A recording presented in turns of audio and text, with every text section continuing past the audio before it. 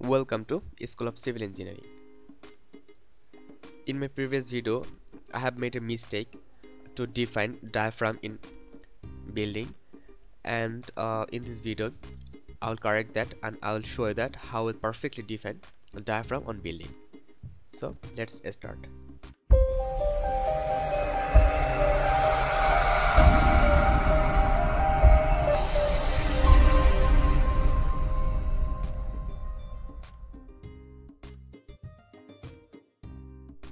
First of all, I will open my previous model. Here is my previous model. If you're following my lecture and my tutorial series, then you know about this model. And from starting to end, we have discussed about that. So here we'll define our diaphragm. So first of all, I will show you that in which way I will define a diagram that will make mistake. So suppose here select F3, apply, okay. Here you are seeing that one story. So if we select that like that way, I mean first story we have select, and here I'll assign diaphragm. So first of all, click here, diaphragm, define diaphragm, here D1, show or modify diaphragm D1 and rigid. We have considered that our building is rigid building, not semi-rigid. Okay, then we'll go for assign shell. From here diaphragm, select D1 and apply. Here we're seeing that our diaphragm have been assigned. So if we go in toggle view, so from here if we go in toggle view and if we change that here, we're seeing that this floor also connect with the landing, but it's not okay for diaphragm only will be applied for that floor, only the floor. So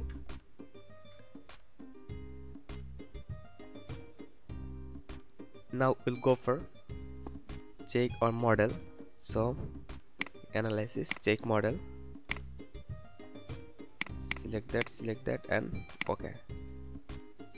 You're seeing that Etabs 2016 showing us a warning: horizontal rigid diaphragm connection found between joint at different elevation.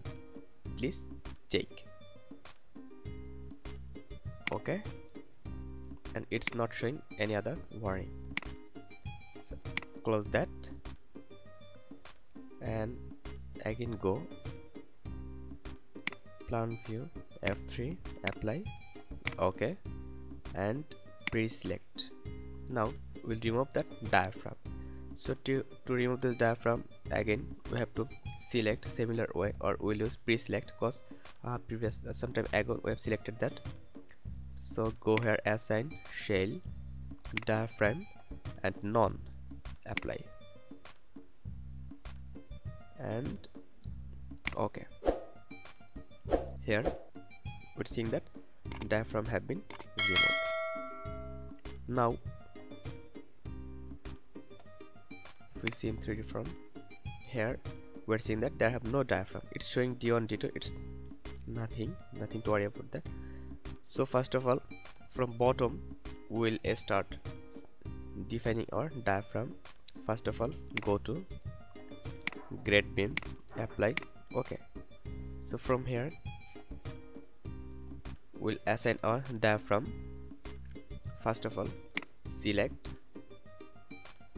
From here you have to select that option, coordinate specification, click joint in XY plane, and after that you have to click here. You're seeing that wall XY plane have been selected. It will just select only XY plane. Then we'll go for assign shell, diaphragm D1, apply. Again we'll go upper floor. So from here again select from here coordinate specification XY plane and select here, apply. Again on upper floor and select from here, select coordinate, select, click join XY plane and click any of the plane, click here and select D1, apply. Again similar way, select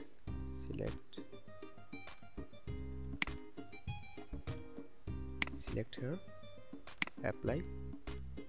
Again go upper floor, select here, click here, select, apply and go upper floor. Again select here, click here and apply.